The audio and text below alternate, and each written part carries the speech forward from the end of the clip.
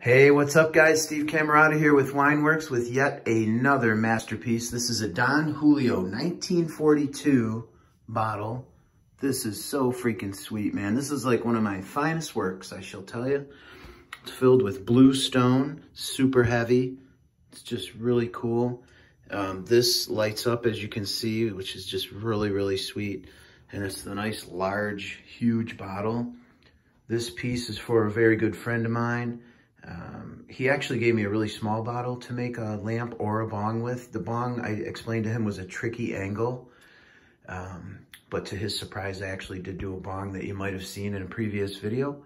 But this one is, I'm very proud of this lamp. It's really heavy. It's just a really legit, solid piece. He chose the shade color, which opted me to do the blue stone. But really, you can't even tell that the stones are blue just because of the bottle. But whatever. Hope you like it. Super sweet lamp.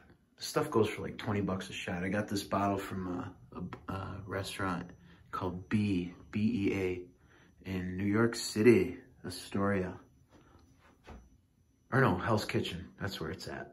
Jeff DeCash, my good friend, gave me a couple of these bottles. Thanks, Jeff DeCash. Great artist, that guy, Jeff DeCash. Spelled Dick Ash. Hey, Jeff, you got some ash on your dick.